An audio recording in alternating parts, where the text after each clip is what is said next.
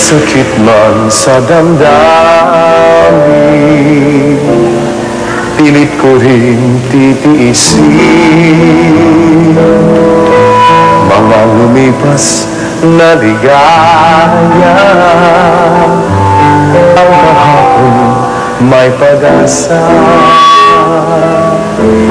mga pangarap na walang hanggan ay naglaho paglisan mo, mahal ko. Pagkat saan ka man naroon, pimpig ng puso ko'y para sa'yo. Naghihirap man ang aking damdamin, nagmamahal pa rin sa'yo giliw. On the show, come on! Ito magawa. Rodel! Sa wakas, you guessed it on my show. Sa wakas, nandito ako. I wanted to guess you during the peak of that song, and I think that song is still peaking. Yeah. Diba? It's better late than never.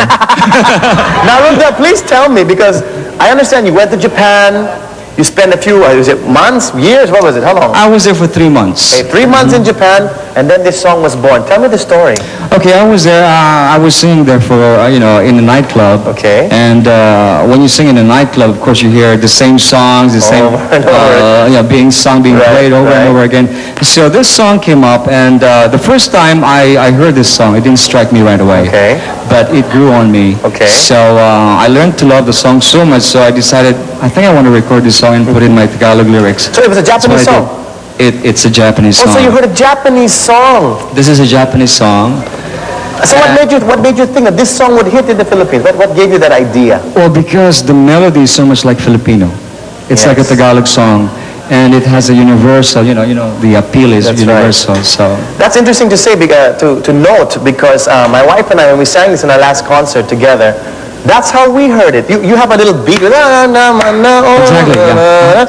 When Pops and I heard that song, we thought of it as a almost kundiman type of song, and that's what Louis did with his arrangement. And yet it's not. Diba? And so it's not. It's really wonderful. That song it has magic, and people of all ages, they sing this song. That's amazing. Everywhere you go, you hear this song playing. Now, let's go back even a few years, way back, when you were still playing in a band in Vegas. Oh my gosh. What year was this? Way back. Oh, this was not so way back, about sometime 80, 84, 85.